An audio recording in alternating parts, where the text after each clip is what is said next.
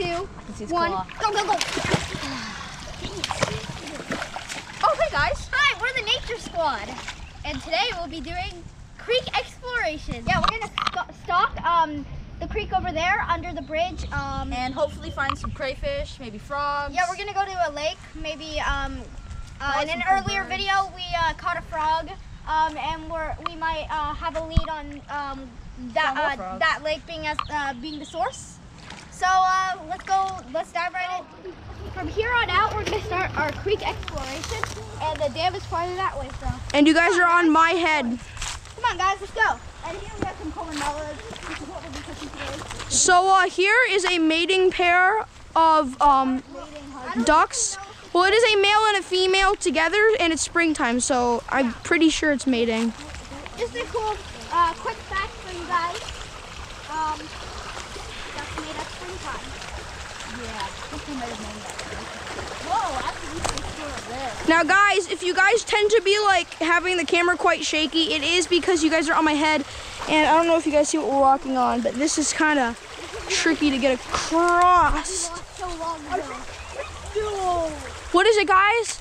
So, years ago, me and Colin, we first trapped here. I lost part of my trap.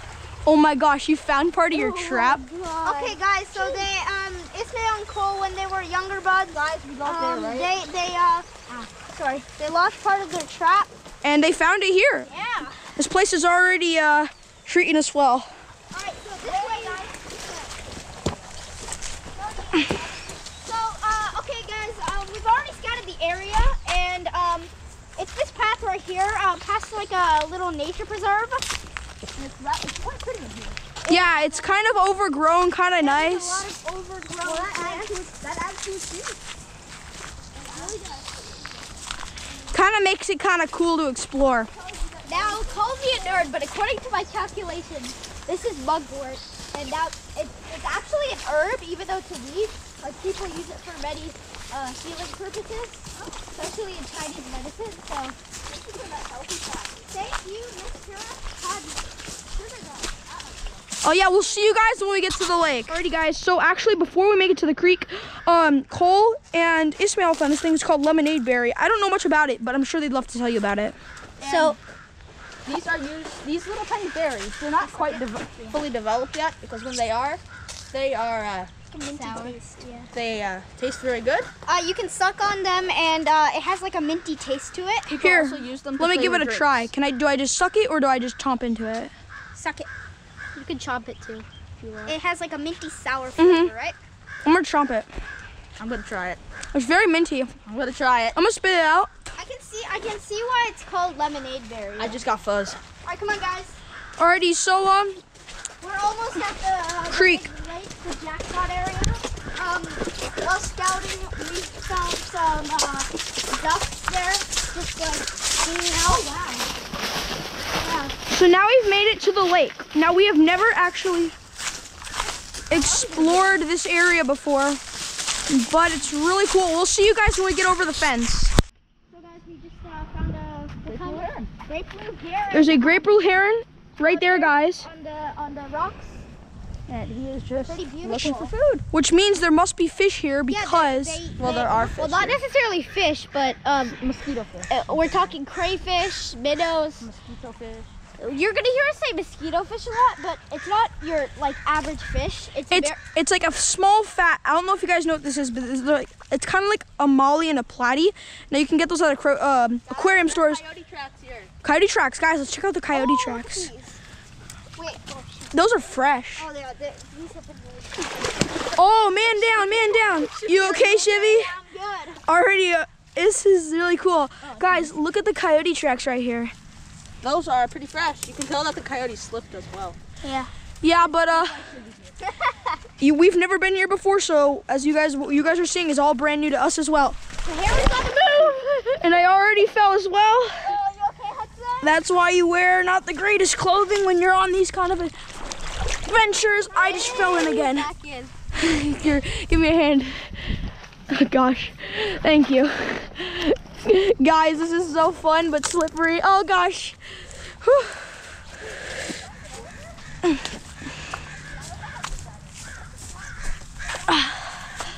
Alrighty, well, I'm a little muddy, but I guess that's kind of what you expect when you explore a creek that you've never, or a lake that you've never seen before. Ah, guys, this plant has a lot of like thorns on this. Oh, you want to wear my waders? I'm kind of sick of them.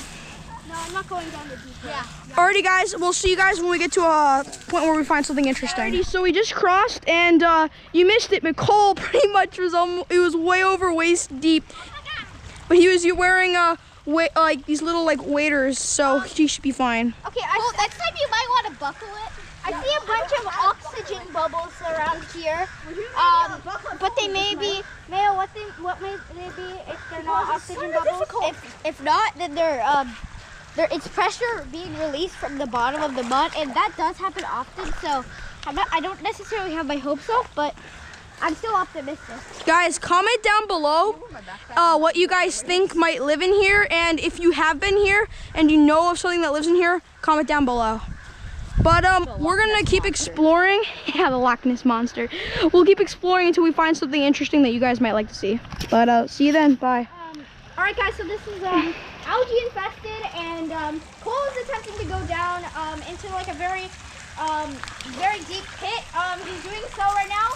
Is it deep, Cole? Comment down below if you think this is a good idea. Let's get into that pit, shall we?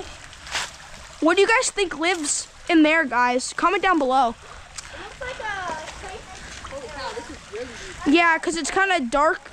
I might not be able to get out. Uh-oh, Cole, you stuck? All right, he got out, guys. We're gonna keep going. So we'll keep you guys on my head, see what we find live. I think this might be golden algae. Wait, are you kidding me? Isn't that dangerous? Algae can kill us all. No, red algae can. How? I don't know. Wait, is this golden algae you said? It looks like it, but I'm not What does sure. golden algae do to you exactly? I don't know of any harmful effects to humans, but I do know it kills fish. I haven't done much research on it, so I'm. But then fish are gonna have like a slime coat and stuff. Exactly. Guys, comment down below if this is a golden algae, and if it is, tell us what you think or what you know are the side effects of if a person gets exposed to it. Can someone maybe carry my shoes or anything? Guys, I think I want to check out this area because it looks like there's a bunch of roots over here. It looks like I think something might live in that, guys. Yeah, totally. That's totally a burrow. Something lives in that. I bet you it's a bunny. Bunny. Guys, you have kind of frogs here. Just saying. Frog, guys, frogs. Be ready.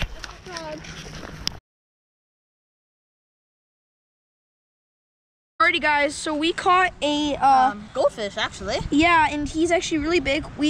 Cole caught him actually. So thanks to him. We named him Gabe the goldfish. Yeah, And Gabriella. Hey, can I hold them? Not right now.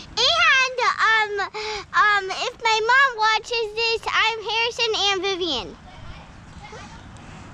Alrighty, yeah, we have a little bit of special guests who are interested in the goldfish, because who wouldn't be? So we sadly think that the owner possibly couldn't take care of him anymore. And to just let him go released in the them in creek. here. And He's like, been thriving the past few days, isn't he?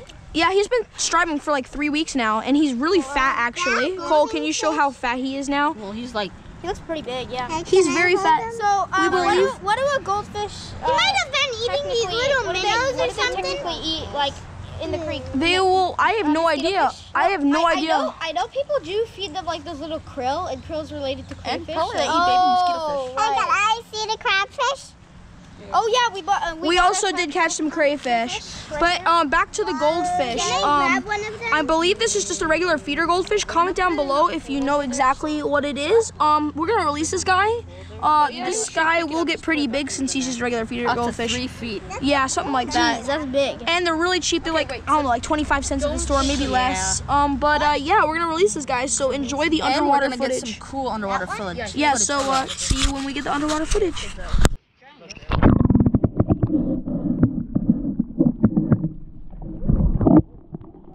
Caught this like giant lobster-like like crayfish. We have caught him in the past. He lives here. He is by far the biggest one here. I think we caught him the monster. Wait, let's try to. Yeah, we're calling the monster. Let's see if he'll grab the camera. Because guys, this little camera I'm using is definitely big enough for him to grab onto something. Okay. Oh yeah, guys, you can't see it. He is trying kind of to pinch the camera, but he's getting close to him. Oh, hold on, put him down so I can see this. Guys, let's get a close-up of the mouth here. Let me, do you mind me taking him so we can get a little bit of a close-up, Ismail? So, it looks like it's like the same features of a regular crayfish, just megaphied. I did some research, and it's actually called a red swamp crayfish or a Louisiana crayfish, and they are highly invasive to this area. And then also, like I was saying in my past video, which if you haven't seen, check it out right there. It'll be up in like your top right corner of your screen. But this is an easy way to tell a difference between a male and a female. As you guys can see, his claws are very long, and if it was a female, they would be short and stubby.